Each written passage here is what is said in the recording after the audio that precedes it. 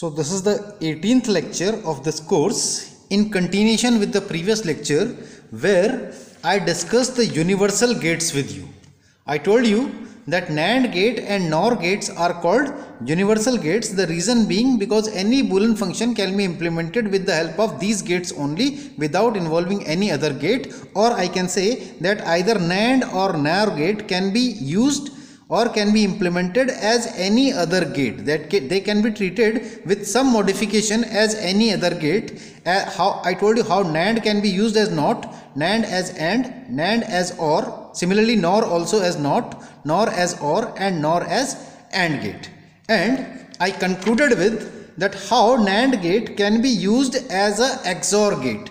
XOR gate means I am interested in an output. If I have two inputs, I am interested in an output A B bar plus A bar B. This is what I am interested in, that I obtain a function A B bar plus A bar B with the help of NAND gate only. At the same time, I discussed with you that, if you see here, I discussed with you that any SOAP form, a SOAP form can be implemented directly by NAND gates only. If you have a function in SOAP form, it can be directly implemented by NAND gates only, and a POS form can be implemented directly by NOR gate only, by NOR gates only. What do you mean by this term, directly or indirectly? I'll just tell you. So, and at the same time, this function A B bar plus A bar B, I can realize this with the help of basic gates. These are the two functions A and B, and for this I need A B bar plus A bar B. So this is a NOT gate, which is here, it is representing A bar, and this is representing B bar here. This complete line is of A bar, this complete line is of B bar, this complete line is for A, this complete line is for B. So here I need A B bar. A B bar means A B bar. Here you will have A bar B. This is A bar B, and the final output which you will obtain here is nothing but simply this complete circuit is acting as a XOR gate. Equivalently, XOR gate is like this. If the two inputs are A and B, the output is A XOR B, which is equal to A B bar plus A bar B. Now I am interested in this, I am interested that this function must be implemented by NAND gate only. Now I told you that for NAND gate, if a function is in SOAP form, and this is already in SOAP form, if you see this A B bar plus A bar B is SOAP form, this is SOAP. So I need a NAND gate for this particular function, I need a NAND gate for this particular function, and overall in spite of this I need a NAND gate, in spite of this I need a NAND gate, and in spite of this also I will require a NAND gate here. So what I do, I simply draw this figure with the help of NAND gates only, that is A B bar plus A bar B. So what I do, this is, say this is line of A, this is line of A, and I need A bar also. So in spite of using NOT gate, I'll use a NAND gate here also. Here also I'm using a NAND gate which is acting as a NOT gate. So this complete line is representing A bar. Then another, this is say line for B.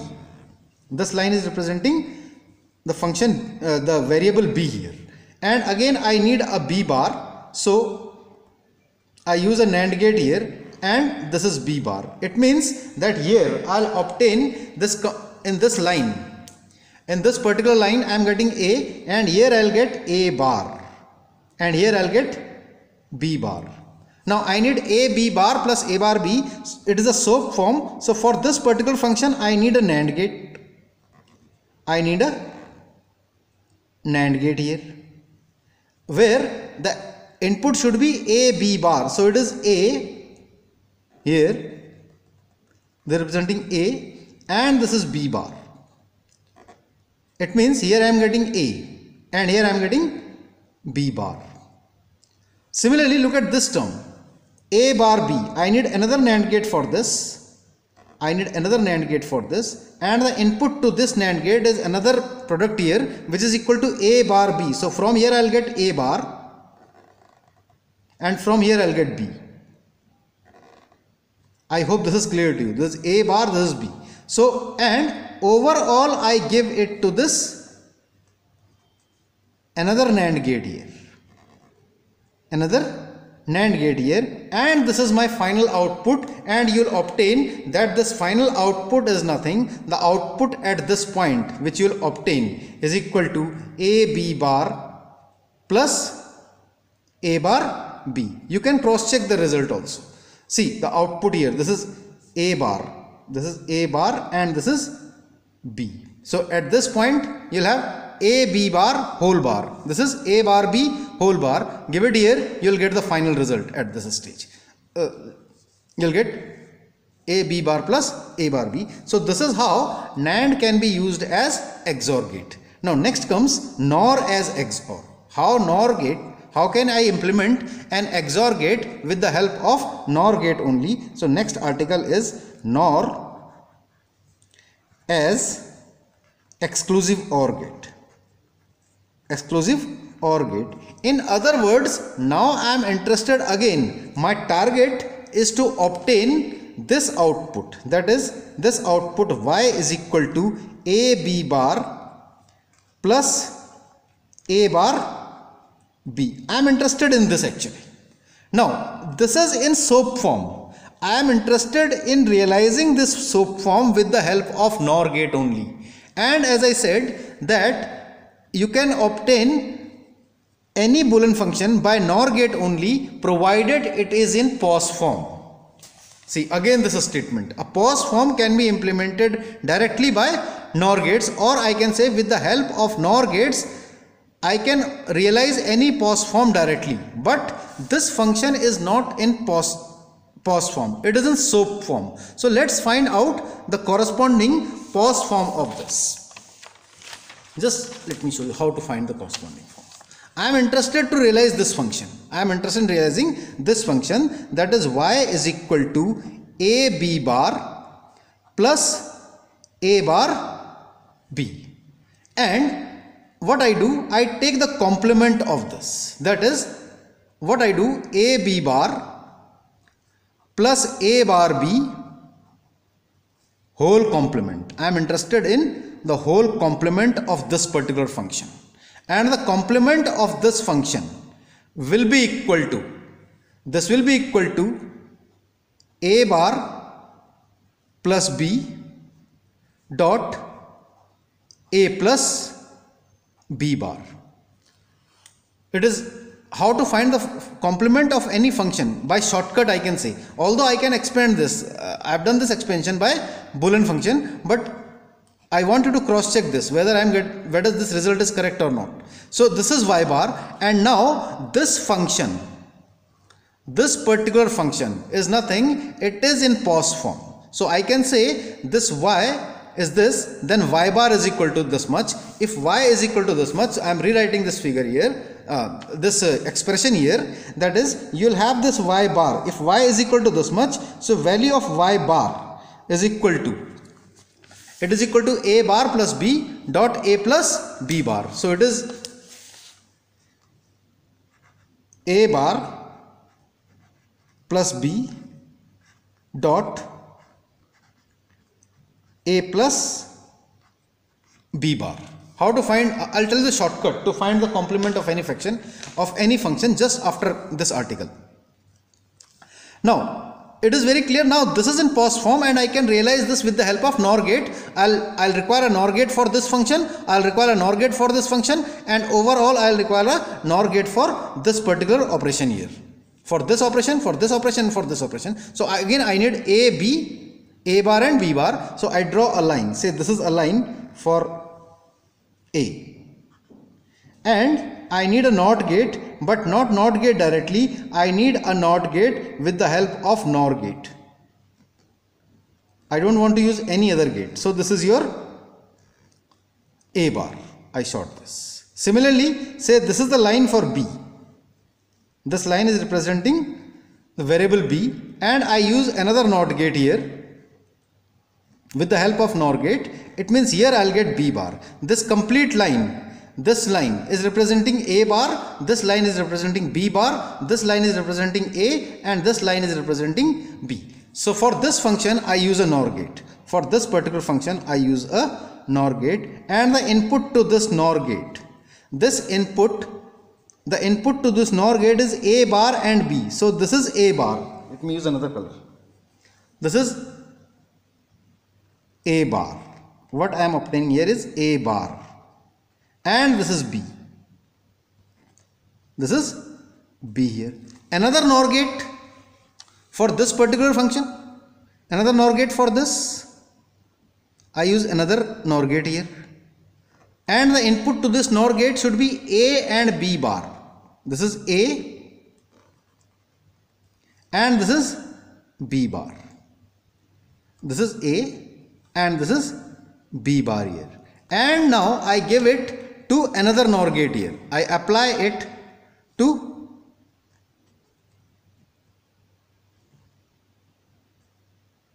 another NOR gate.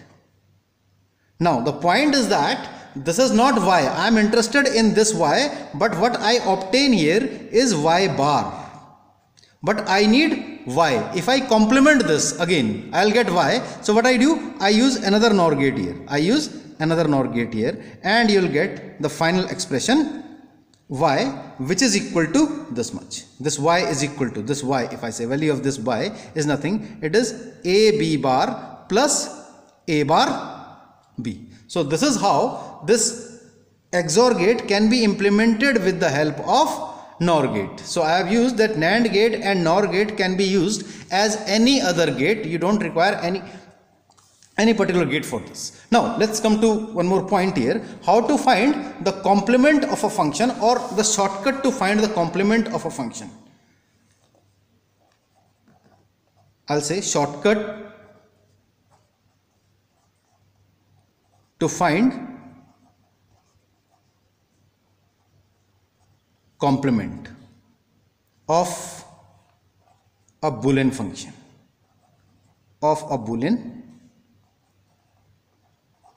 function, and there are only two steps for this. First step, it says that complement every variable,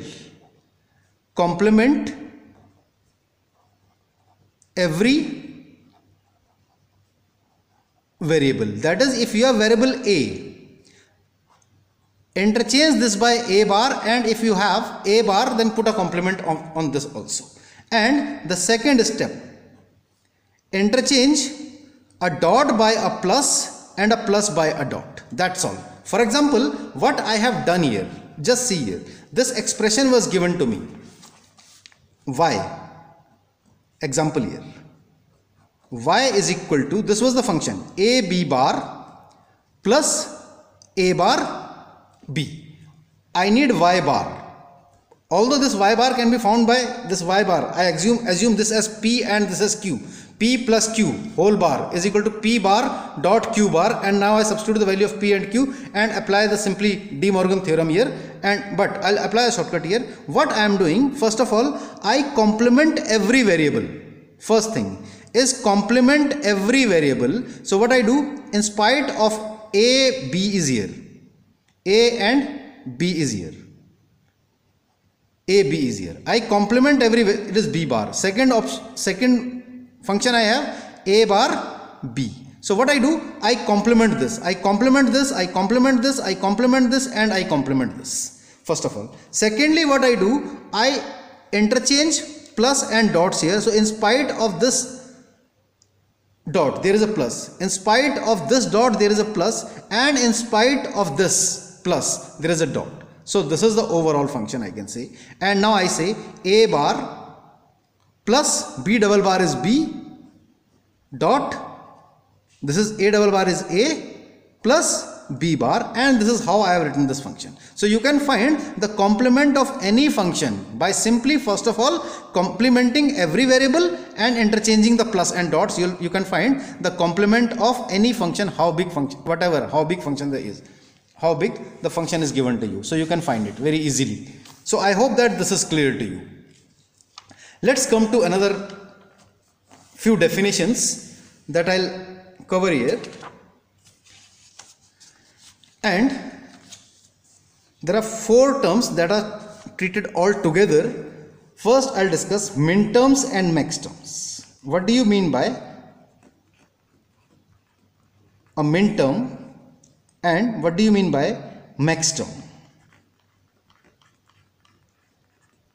Then I'll discuss canonical SOAP form and canonical post form. But first I'll consider this. What do you mean by this minterm and what do you mean by this maxterm?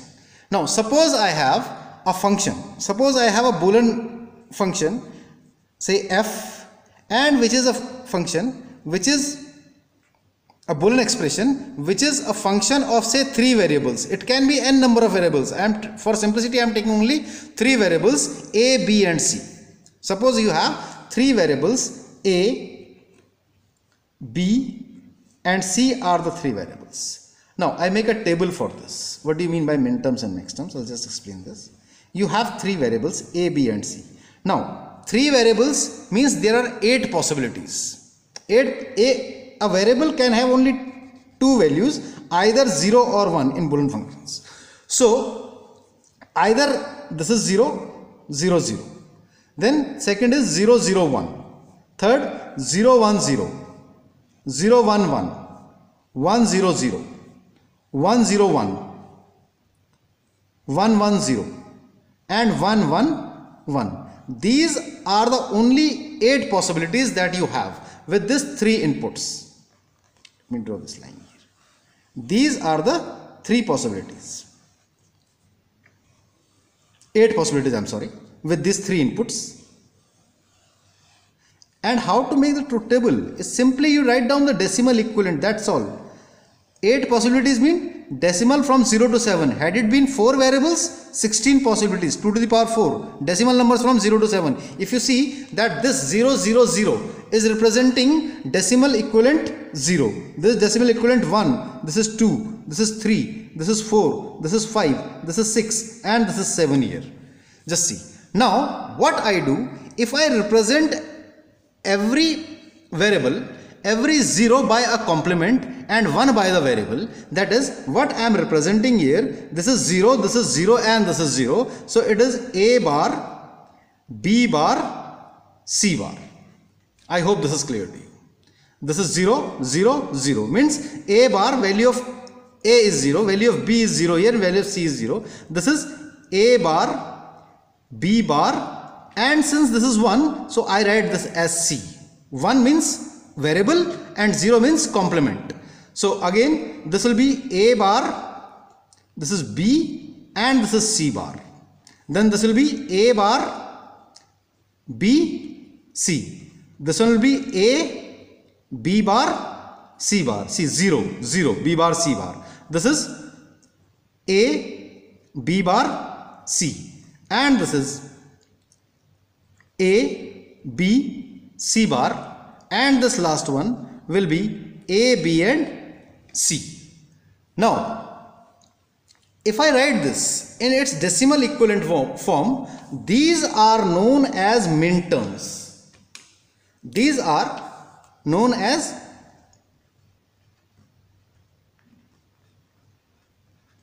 minterm, and these are represented by small m with a suffix n here, where n represents its decimal equivalent. That is, what does this represent actually here? Decimal equivalent is 0. By small m, it is represented as m0. Decimal equivalent is 0. This is decimal equivalent is 1. 0, 0, 1 is 1. This is m2. This is m3. This is m4. m5, decimal equivalent is 5. This is decimal equivalent is 6. This is called m6 and this is m7. So these are called minterms. So minterms are nothing. Minterms are the product of variables. If you see, these are product. These are the product of variable, not only variable but all the variables. All A, B, C are involved everywhere. Neither A is missing anywhere, neither B is missing nor C is missing. So where it is a product of all the variables, where a variable is represented by the 1 is represented by the variable and 0 is represented by the complement of the variable. These are called minterms. Now on the other hand, what I do if I reverse this process? Just see what I do in this case. These are minterms represented by small m. Now what I do here, I represent this 0 by the variable, and 1 by the complement. That is, I write this as A, B, C, and I put a plus sign here. So I make it a sum of variables. So sum of variables is Maxterm. These are called Maxterm. Maxterm denoted by capital M with a suffix n here, A plus B plus C. If you see, this will be A plus B plus C bar. This is A plus B bar plus C. I am representing a 0 by the variable and 1 by the complement of the variable. So again, this will be A plus B bar plus C bar. This function will be A bar plus B plus C. This function will be A bar plus B plus C bar. This function will be A bar plus B bar plus C, and this function will be A bar plus B bar plus C bar. These all are known as Maxterms. And if you see, okay, I'll write this first. This is represented as M1. This is M2. This is M3. Maxterm with decimal equivalent, sorry, M0. M0, M1, M2. This will be M3.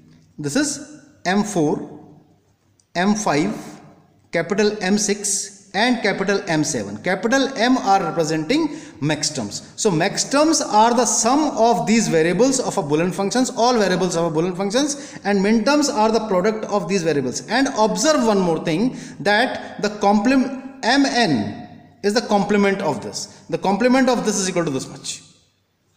Just see, if I find the bar of this, complement of this function, it is equal to this. So they are complement of each other. So I hope that this minterms and maxterms are clear to you. Minterms are product of variables where a variable is represented by 0 and complement of the variable represented by 1. And maxterms are the sum of variables where a variable is represented simply by a 0 and the complement of the variable is represented by 1. So these are minterms and maxterms. I'll continue with this in the next lecture, and I'll tell you about the SOAP, canonical SOAP and canonical POS form, or what do you mean by sum of minterms or product of maxterms. So I stop at this point. Thanks for the time being.